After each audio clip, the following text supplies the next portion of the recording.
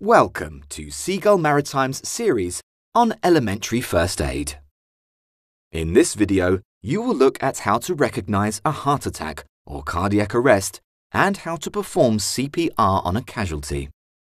Throughout, you will be asked to pause the video and reflect on what you have seen and heard.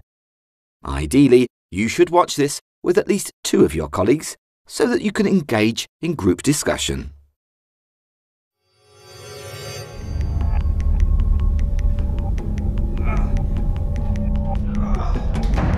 CPR is an emergency procedure used on casualties suffering from a heart attack or cardiac arrest to preserve the casualty's body for defibrillation.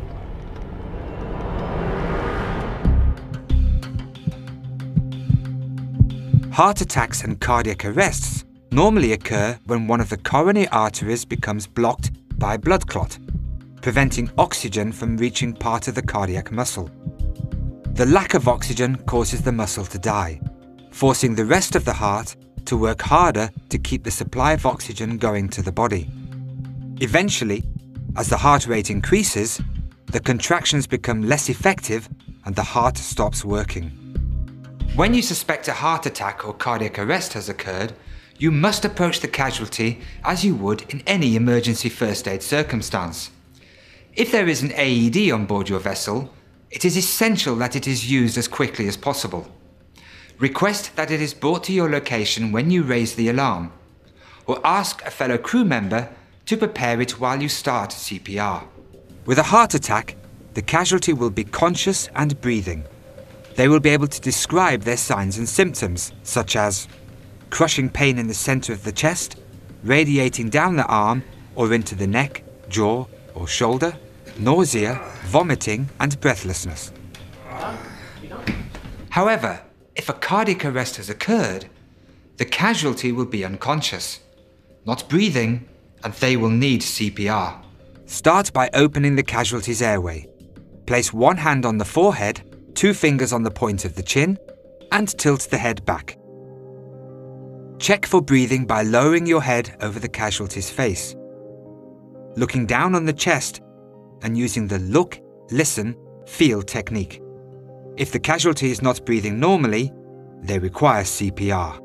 Sometimes the casualty can appear to be breathing, but it is noisy and they may only take a breath once every 10 seconds. This is called agonal breathing and is not normal. If this type of breathing is happening, or if you are in any doubt about it, do CPR. Doing chest compressions means that you are taking over the contraction of the heart. When you compress the chest, you are squeezing the heart between the sternum and the spine, forcing the blood out.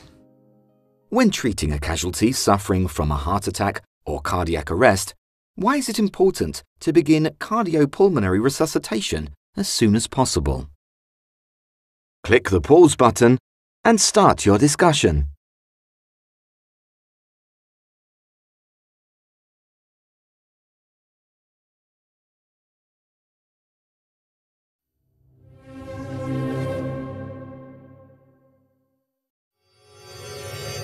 To start CPR, place the heel of your hand on the center of the chest, approximately between the nipples, and place the other hand on top, interlinking your fingers.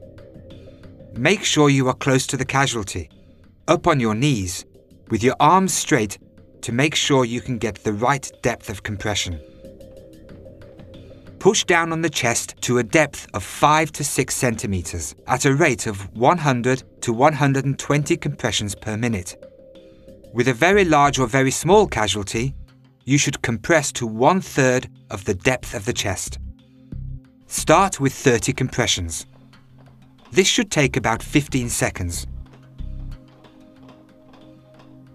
Open the airway again and deliver 2 rescue breaths by placing your mouth across the casualty's mouth, making sure you have a full seal and breathe out. Only deliver a breath, do not blow. Watch to see if the chest rises when you breathe. If the breath does not get through and there is no movement of the chest, open the airway further and deliver the second breath. If you hear gurgling when you deliver the breaths, the casualty may vomit. This tends to happen if the airway is not open properly, as air is then forced into the stomach where it mixes with the stomach contents and causes vomiting. If this happens, turn them onto their side so the vomit runs out of the mouth. When they are finished, carry on. As soon as you have delivered 2 breaths, whether successful or not, resume compressions and carry on with the cycle of compressions and breaths.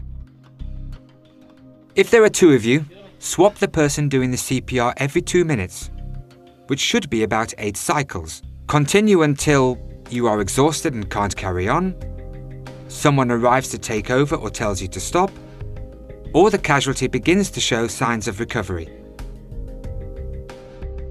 Imagine you are in a scenario where a casualty is face down and you suspect a spinal injury. They have suffered a cardiac arrest. What steps would you take to administer first aid? Click the pause button and start your discussion.